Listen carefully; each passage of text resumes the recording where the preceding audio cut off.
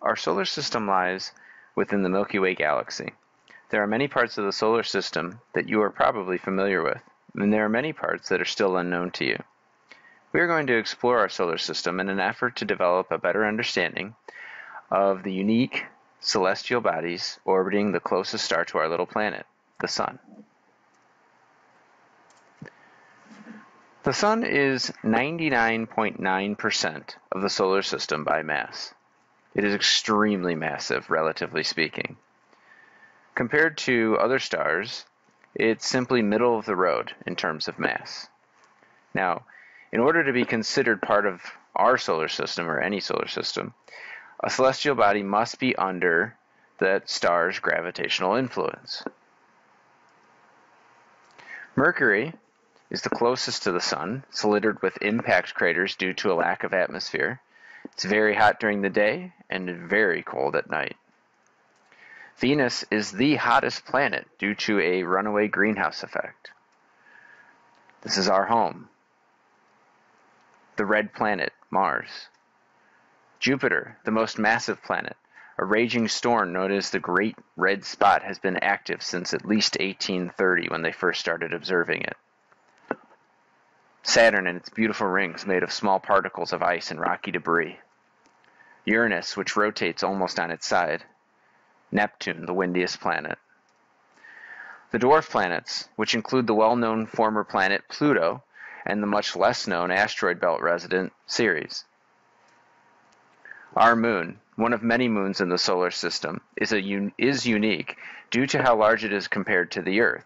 Most moons are very small compared to the planet they orbit. These 4 moons, known as the Galilean moons, are the most well-known moons of Jupiter. All of these things and more are included in our solar system and are important pieces in understanding its formation.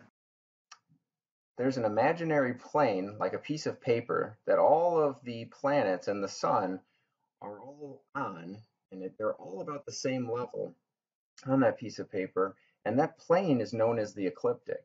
And there's some slight variations. There's some inclination where some of the planets are above or below that plane as they orbit around the Sun, especially the dwarf planets like Pluto, which have significant inclination. But as you can see, relatively speaking, these planets are all on that same line, which is known as the ecliptic.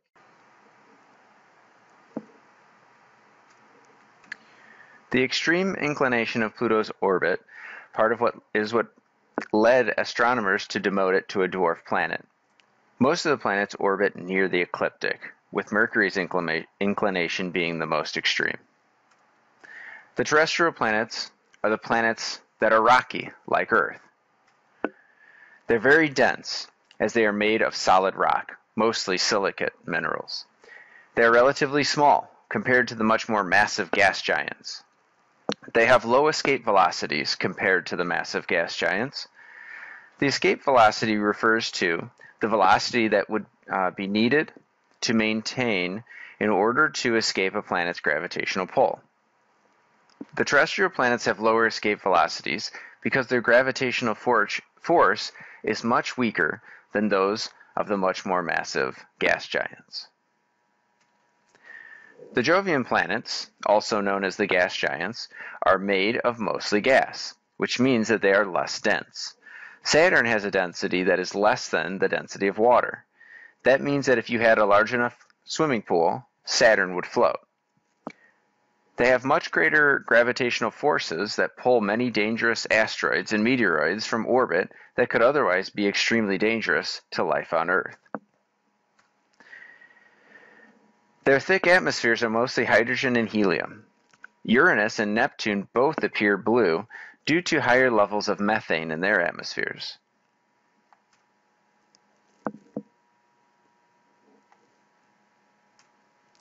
This image shows the sizes of the planets, proportionally, so that you can appreciate the size disparity between the terrestrial planets and the gas giants. Hydrogen is the most common element in the universe. The massive gas giants are composed heavily of it, and so are all the stars throughout the universe. The terrestrial planets are mostly silicate minerals, being composed of silicon and oxygen, with iron cores. The iron is much heavier and would sink to the middle of the planets during early stages of formation. Uranus and Neptune are considered ice giants. They have icy cores composed of frozen ammonia and methane. Based on a great deal of observation and data collection, the nebular hypothesis seeks to explain the formation of a solar system, like ours. This hypothesis is based on the idea that our solar system, like all others, formed from a nebula condensing. So what is a nebula? If that question popped into your head, that's fantastic. A nebula is a giant cloud of dust and gas in space. Nebulae form from giant stellar explosions called supernovae.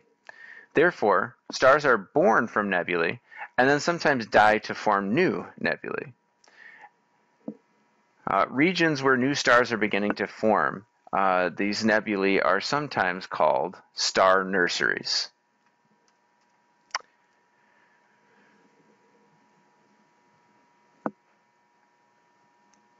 So as you can see, the supernova is forced. It's cloud and dust, and it starts to come together. It's forced together. Gravity pulls it together, and then it starts to rotate. And that spinning disk, it starts to create these planetesimals. Those planetesimals grow into protoplanets, which eventually become planets. And at the heart of it is a star. And like we mentioned before, our star is 99.9% of our solar system.